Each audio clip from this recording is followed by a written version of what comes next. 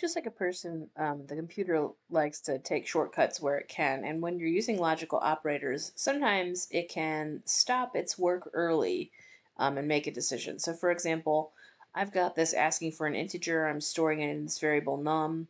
I have a Boolean expression written here that uses a logical and.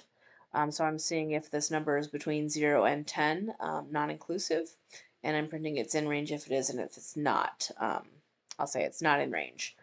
So the computer takes this and it looks at this part of it, and if this part is true, then it goes on and checks the second condition.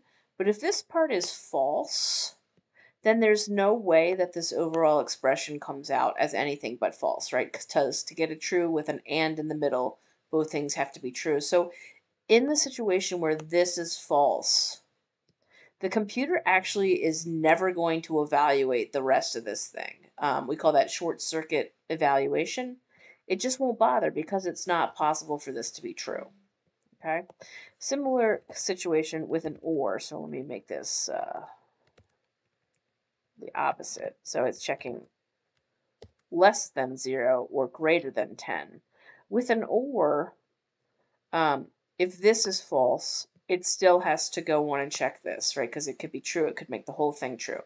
But if this is true, then we don't really care what's over here, right? Because no matter if it's true or false, this whole thing's going to come out as true. So similarly with the and, if this is true, it's going to short circuit. It's not even going to bother to look at this thing, and it's going to continue. That may come into play later when you're using this to control loops and you want to check more than one condition. And it seems like it's not actually checking additional things. It may be because it's short circuit evaluating and quitting its work early.